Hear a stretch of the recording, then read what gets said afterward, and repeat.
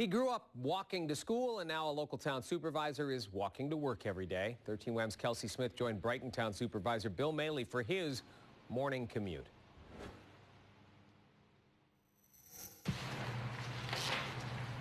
Each morning before work, Bill Moehle checks the headlines. Pretty excited about this photonics.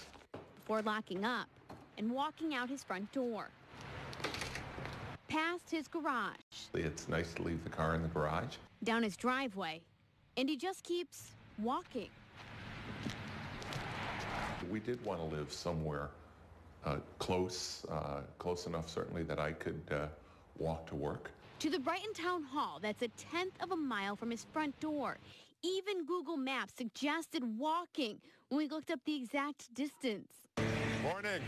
You really do see things when you walk. You take things a little bit slower, and it gives you the opportunity to observe your surroundings. Well, I hope people see me as a role model, as a reminder that there's so many opportunities to walk here. It's also one more way he can connect with his neighbors, the people he works for. And I think more and more, that's a positive for a community like Brighton. I think I do feel better when I get to work in the morning.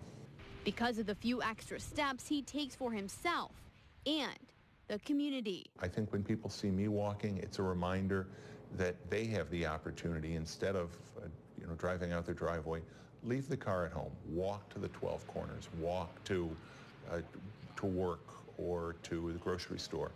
In Brighton, Kelsey Smith, 13.